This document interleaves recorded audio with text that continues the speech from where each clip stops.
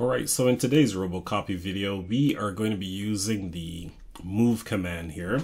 Now I have a test folder called folder1-move, and in here I have two test files, or these are just like text files, and a subfolder here, or a subdirectory, which contains another text file. And then we're going to go ahead and see the behavior of using the move tag or the move flag in Robocopy. So from my previous videos, when we want to go ahead and use Robocopy, we type the word Robocopy, and then you will have your source folder. So in this case, it's going to be folder1-move. And then the next one, it doesn't exist here on my C drive, but I'm going to call it folder2.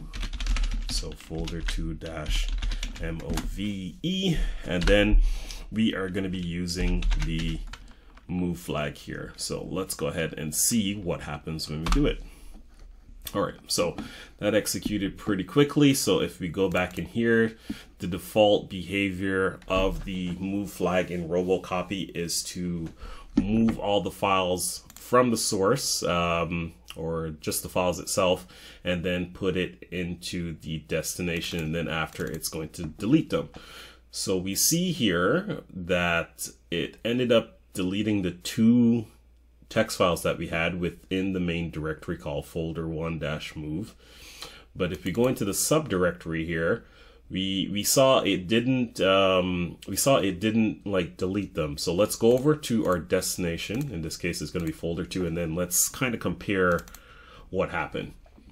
So now we're in folder2. All it did was just take the files in the folder1 move folder, which were these two text files here, and just moved it, but it didn't go ahead and copy the subdirectories. Now, if you want to go ahead and copy the subdirectories, I'll show that to you now.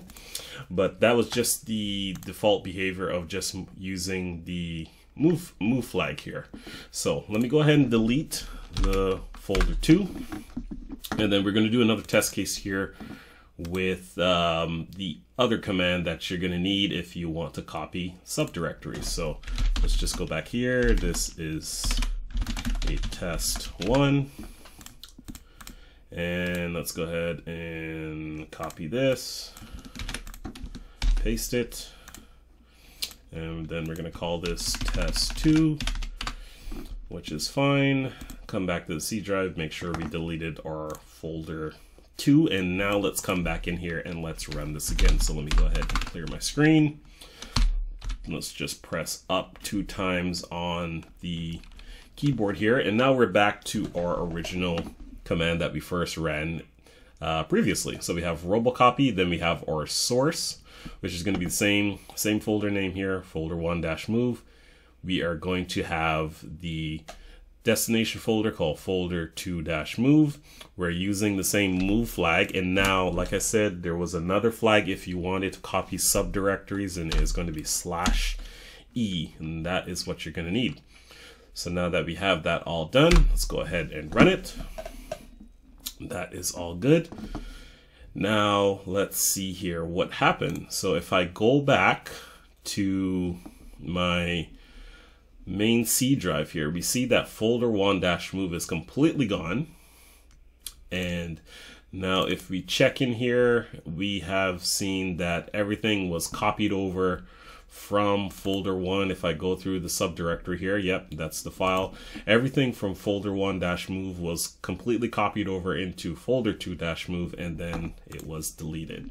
So that is how you use the move command, just to copy files in the main directory. If you want to copy subdirectories and then have everything deleted after, you will use the /e flag.